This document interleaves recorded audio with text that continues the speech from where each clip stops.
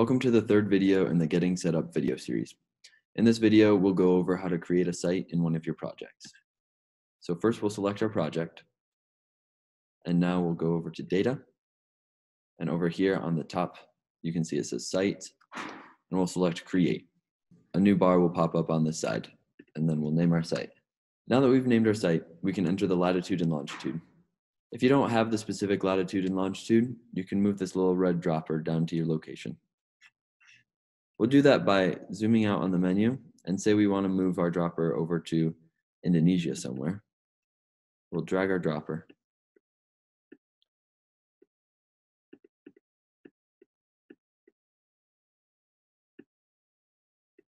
And then say that's our location right there. And it automatically fills in our latitude and longitude. And then enter your altitude below that. We can select Save, and now we have our new test site. Replicate this process for every site you have. We'll go through another example so we can look at the differences between sites. So again, we'll press Create. We'll name this test site number 2. And then again, we'll enter the latitude and longitude. But this time, say we don't have the latitude or longitude again. Here's our first test site that we created. Now, let's make a second one nearby.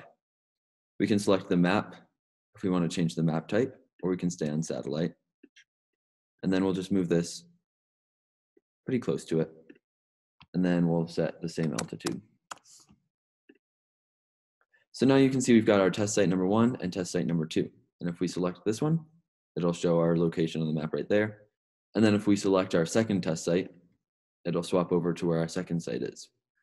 If we want to edit or delete a site, we can use the edit and delete buttons up top.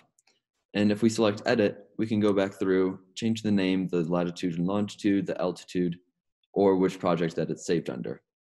If we want to delete a site, select the site, and then press delete. You'll get this message, and then we can say, yes, we want to delete it. So now this site has been removed from this project.